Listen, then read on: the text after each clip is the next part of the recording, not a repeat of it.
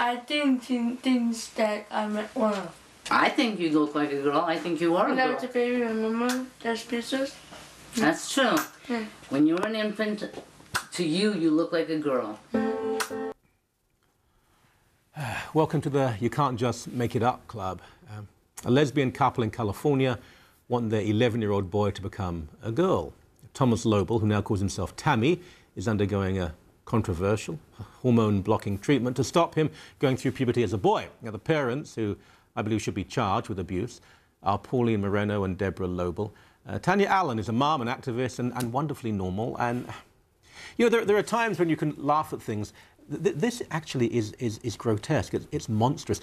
The child, obviously, there's a speech impediment, perhaps even retardation, I don't know. They've taken this child, and the idea that at the age of 8, this child said, I want to be a girl. But you know that hasn't happened. I mean, look at the two women. They seem to have various issues, for goodness sake. And they're indoctrinating this little thing. Well, actually, the child said at the age of 3 that he wanted to be a girl. You know, as a mother of a 3-year-old, I can tell you children have whims and fantasies. My daughter recently insisted that I treat her like a cat. She wanted to be a feline. Does that mean that I'm going to start processes and procedures to change her into a cat? No. I'll go buy her a costume. I'm not going to start down a path that permanently changes her into a cat. Yeah. In this case, this boy will be permanently changed for the rest of his life. And I mean, you're quite right. Kids want to be a dolphin, want to be a dinosaur. These are all harmless. They're quite lovely. It's part of the imagination. Mm-hmm. And even dressing up opposite gender, well, it could be slightly worrying, but again, don't want to overreact to this. But this is changing the process of the body. This is, I mean, if someone said, well, you know, I really don't like that arm, I'm going to cut part of the arm off, we would say that's obviously child abuse. This, in many ways, is even more profound. Well, that's it. I mean, you have adults making decisions on behalf of a child, and the child, well, actually, what it is the child dictating what the child wants done, and the parents saying, okay, that's no problem.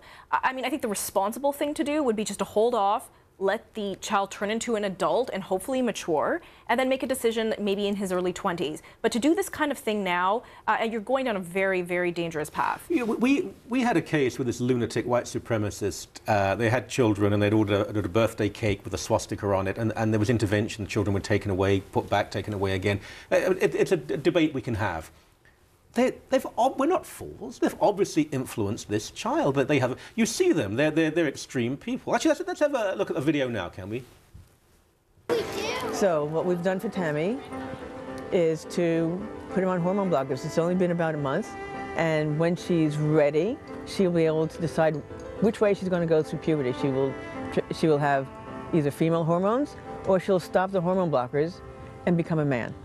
And that's what the blocker does, is buys her time to mature, and time for us to kind of catch up with her, because she's running this fast. I believe the state should intervene. They should take the child away. They should charge these two. I would hope they'd be convicted and spend time in prison for what they're doing. They're abusing that child. Well, it's like I said, it's permanent stuff. We're talking like permanent cosmetic surgery. It's ridiculous to think that, you know, a 4-year-old has their likes and dislikes set for life, or even an 8-year-old, or even a teenager. I mean, all parents know children change their mind. This cannot be changed once you start going down that path.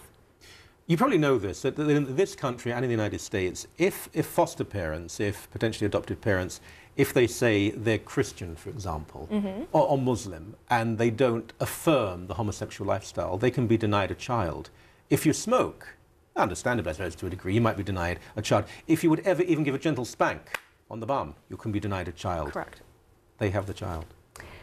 It's a dangerous path. It's a dangerous path. But at this case, they have their child. The child has decided to do this. But you know the child hasn't. The child hasn't decided anything. The child has made this decision. The point is the child is a child. So we don't listen and say, okay, whatever the child dictates, we will do. I mean, if society ran that way, we'd run amok. Right now, what we have is the child dictating what he wants for the rest of his life. He's immature. He doesn't know. He's 8 or he's 11 now. It's just ridiculous. They're calling him her. This little boy is using a girl's name. I believe they've encouraged it, that they've pushed this. Again, the assumption is always that the rest of society is stupid. We don't understand what goes on. I think it's very obvious what is going on here.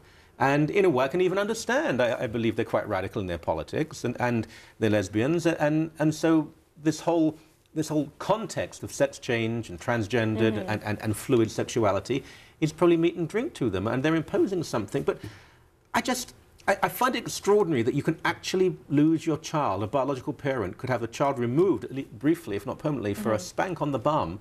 But this, and many people are saying, oh, isn't it lovely? Isn't it wonderful? At the end of the day, they're hacking off his penis for the rest of his life. Well, I suppose chemically, yes. No, physically, they're going to want to. They said before they start they're going to start hormonally, but they're going to end up going through plastic surgery. If he decides. Yes, if he decides when he's 14. Yeah. What 14-year-old knows what they want for the rest of their life?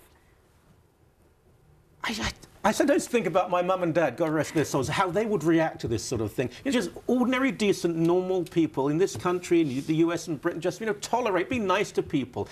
But it ends with this sort of crap. I mean, this is horrendous what is going on. It's an outrage. Oh, I'm outraged. I'm outraged too. Oh, golly. Thank God for people like you. Thank you for your time. Thank you, Michael.